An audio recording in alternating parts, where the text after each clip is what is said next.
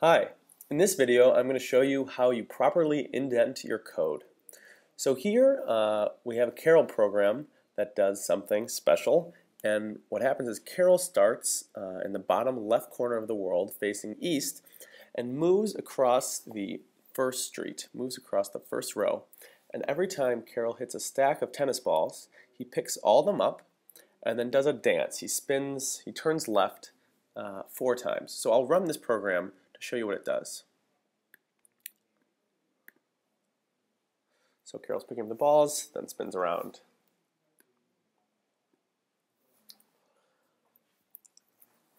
So now if we take a look at the code on the left, this code solves that problem. However, if you look at it, it's hard to read, it's hard to understand, and that's because we're not properly indenting the code. So one reason we indent the code is to show the structure, show how the different commands relate to each other. So the first thing is that we have our start function, and these it's hard to even match up our braces because of the indenting, but we have our start function, and these are the braces for the start function.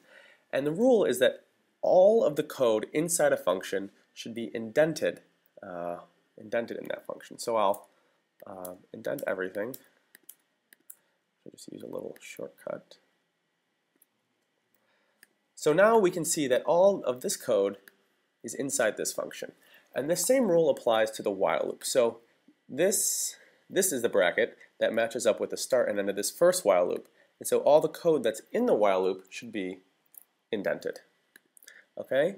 And this also applies to if statements. An if statement, the code goes from the opening brace to the closing brace, so all the code in the if statement should be indented. And then this applies again for the while loop inside the if statement and the for loop. So now this code is starting to get a little more structure. And similarly, I'm going to properly indent down here. So all the code inside the if statement gets indented, as for the code inside the while loop and inside the for loop. So this now is how the code should be indented. It's not great yet. We actually would want to decompose the code a little bit better. For example, one thing I might do is write a function called dance, and that will be the code that sort of spins Carol around 4 times. And I'll properly indent this code. And now, where I want to do that, I will just call dance. I'll call that up here as well. So if we reset and run this, we see it does the same thing. But this code is much clearer. The structure is much clearer.